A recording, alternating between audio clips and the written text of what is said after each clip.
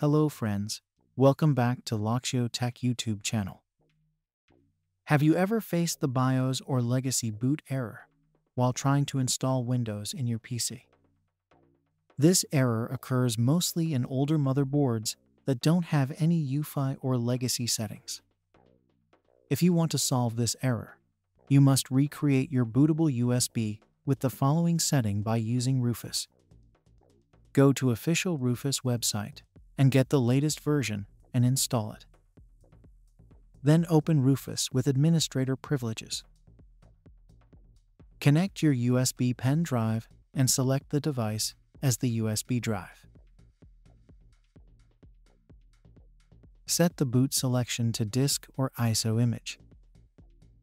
And also upload your Windows bootable ISO image by click the select button.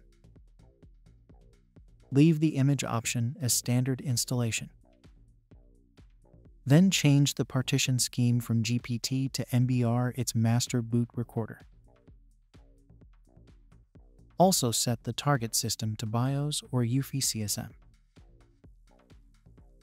Leave the other settings as default and click Start to create a bootable disk.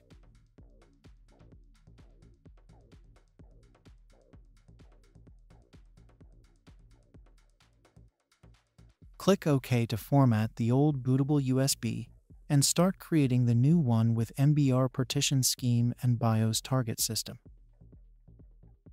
Wait to finish the process.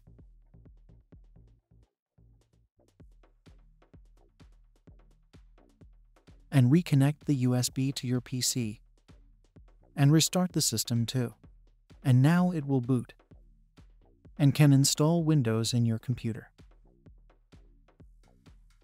Before doing this process, make sure that your motherboard don't have UEFI or legacy support.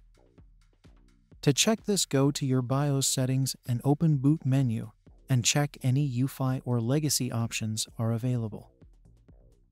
If it's available, then disable the legacy mode and restart the system again.